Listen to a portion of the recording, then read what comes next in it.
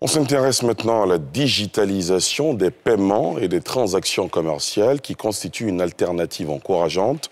C'est ce qui explique que cette innovation a le vent en poupe. Le mobile banking s'est démocratisé et en passe de supplanter totalement la carte bancaire. Le smartphone est devenu une sorte d'agence bancaire de poche. On peut consulter ses comptes, les gérer via des applications. Pour éviter les tracasseries liées au manque de monnaie, des startups apportent des solutions innovantes au grand bonheur des commerçants et des clients. Un reportage de Yili Traoré. De plus en plus, les difficultés liées à l'obtention de la monnaie et à la sécurité des transactions commerciales trouvent leur solution à travers notamment la digitalisation des paiements. Des startups locales flairant le bon filon saisissent l'opportunité et proposent des services pour rendre le parcours du client moins stressant et plus rapide. Lorsque un client l'aborde à la gare, le client d'abord se prend pour dire « bon, j'ai ma carte Soutrali ». Vu qu'il a déjà sa voiture estampillée Soutrali, le client peut monter. Lorsque le client monte, lui, il prend son téléphone, il se connecte d'abord et il met le montant de la course, c'est-à-dire 300 francs dans les différentes gares. Il met les 300. Pourquoi est-ce qu'on a demandé que le chauffeur mette le montant? Parce qu'on connaît le pouvoir d'achat en Côte d'Ivoire. Le transport se négocie. Un gars peut te dire que non, il a 200. Donc il faut impérativement que nous mettions une option qui permet au chauffeur de modifier le montant. Donc il met les 300 francs et il scanne le QR code du passager pour récupérer ces 300. Dès que c'est fait, dès que l'opération est effectuée, il peut décoller. Pour éviter les commissariats, les problèmes de monnaie, on a toujours confronté à ce genre de problème-là ici à la gare. À peu de 50 francs, on se retrouve au commissariat.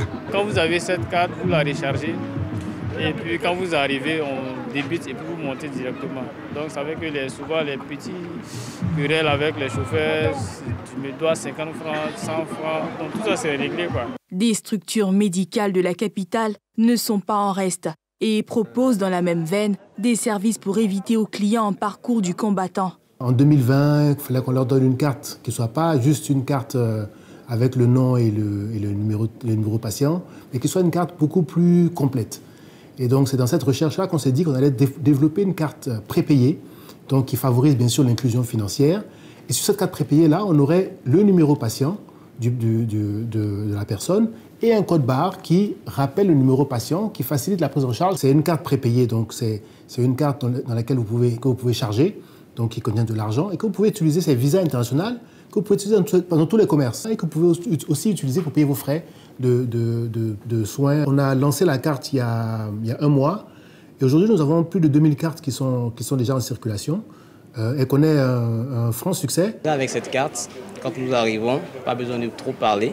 Il suffit de prendre la carte, c'est-à-dire avec un lecteur de code barre, et voilà, ça va rapidement.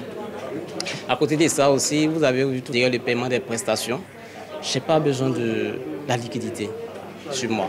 Voilà, déjà c'est pour un problème de sécurité. Pas besoin de liquidité, j'ai juste présenté ma carte. J'ai de l'argent là-dessus, c'est une carte prépayée. Et voilà, j'ai pu faire mes paiements. Ces nouveaux venus arrivent sur un terrain qui était déjà occupé par le mobile banking, développé initialement par des sociétés de téléphonie mobile, dont l'une vient de lancer en grande pompe sa propre banque à 100% digitale.